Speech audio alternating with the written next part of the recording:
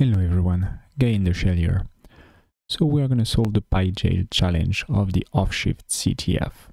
So this is a Python challenge. You have a server to hack and you are given the source code. So let's first take a look at the source code. So it's basically some kind of a simple firewall. So there is a list of banned keywords here. And it's asking you for some inputs. It's checking them against the keyword, and if any of the keyword is there, it will exit, and if not, it will do an exec. So you just have to find some code that can be executed without those keywords. There is something a bit weird though.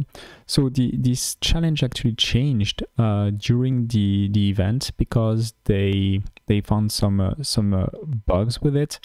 And the new challenge, I think there might be a typo in it, I'm not sure, but in any case, it's easier.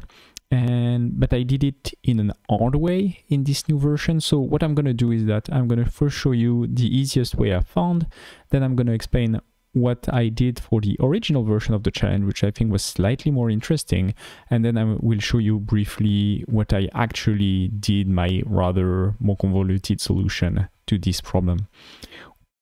We are also going to run this problem in local. The servers have been a bit, not always super stable, so I'm not going to try and use them while I'm recording and while other people are playing. So, so last thing. So we are executing, we need to inject something, but also there is something interesting. They are overriding globals, the method globals, with the value of the globals method call, which is a dict. They're overriding built-ins, so we don't have access to any built-ins. And because we don't have access to any built-ins, we would not have access to print, but they are restoring print, so print is print. So that's a bit weird. This thing in particular is a bit weird. I'm wondering if those parentheses should be there. But anyway, that's what they gave us. So let's just run it. So we can do jailbreak, and it's asking us for an input. So what can we inject? Well, a strategy would be to try and get rid of the blacklist. And the blacklist is in a variable that is called banned, and that is at the top level of the module. So it's basically a global. And they are giving us globals here. So maybe if it's all working by reference, I can say that globals of banned is equal to some string. It's supposed to be a string of tokens. So let's put some tokens that we'll never encounter. And I think now my kind of firewall is disabled. I have a problem though, is that I don't have built-ins, so I cannot do any import. I would like to import OS, for example, but there is a way around that. So, and it's the fact that the built-ins are also in globals. So actually, so let's print the result, and let's print the result of globals of built-ins. That will not work if my firewall is still active, but I think I did deactivate it. And then I can do import of OS, and then I can do system ls, and I close my parentheses, and look at that, it works. It just threw me away, but that's okay. I did deactivate the firewall, so now I can just do the same thing, but with a cat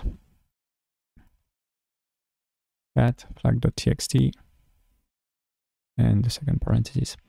And it works. If I was on the server, I would have found the right flag. So yeah, that was interesting. So the original problem was slightly different. They did not override the globals that they were giving you, and so you had to play a bit with scope. And so to deactivate globals, you actually had to do something like that. You had to say that in your execution context, the variable that you would name banned would not be a local new ban, it would be the global ban, and then you could say that ban was equal to something like that, which was, I think, slightly more interesting, because this is very straightforward here to just deactivate it like that. But anyway, I'm going to show you the hard version that I used.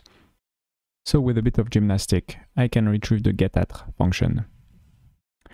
I can retrieve the OS import. I will store it in a variable. That's going to be easier.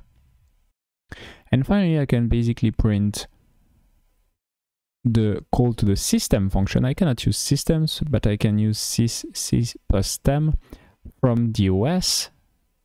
And then I can call it with cat, like that. And that works too. So this was my complicated way of not disabling the firewall and using string construction and things like getAt to use strings to find functions basically rather than the typical dot notation. Okay, so it ended up being rather easy in the end, I think. So that's it.